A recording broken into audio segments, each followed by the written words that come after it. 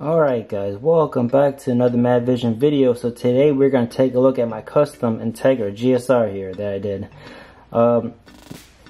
It originally started off as the green one just like this, but then I ended up stripping it and repainting it. And also when I did it, see how this one here has focus?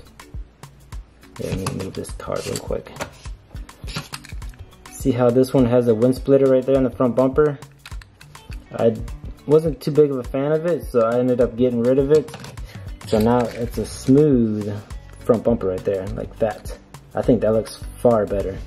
And then as for details, I did it by hand with the headlights and the tail lights. I was gonna order the tampo or the water slides from Mod My Ride. I'm pretty sure they had it, but I decided it's gonna take too long for it to come to get here, so I decided to do it by hand. And then for the wheel choice, I wanted to go with the black and red chrome lip. It kind of resembled the Dollar General exclusive. And for color, I was gonna do yellow, because you know the Type R is the iconic color for the Type R is yellow, and also the Grand Championship white. But then I wanted it to be a little bit different, so I went with the blue. And then the carbon hood. This carbon hood was created by Chris Fur on Creation Zones. I think it's Creation Zones 164. Yeah, him and I collabed to make this carbon fiber overlay.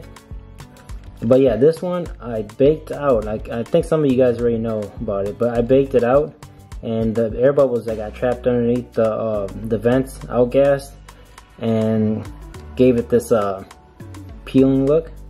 But I guess it looks just like your typical carbon fiber hood that a lot of people has, where it's all been faded out by the sun.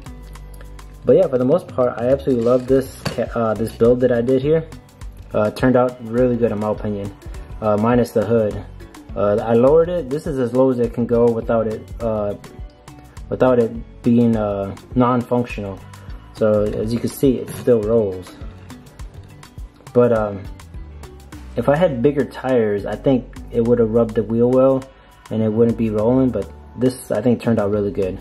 The stance is perfect, and everything else I think is perfect.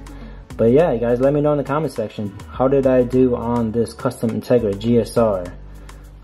As always, guys, keep it real. Good luck to you guys, and peace out. Thank you guys for watching.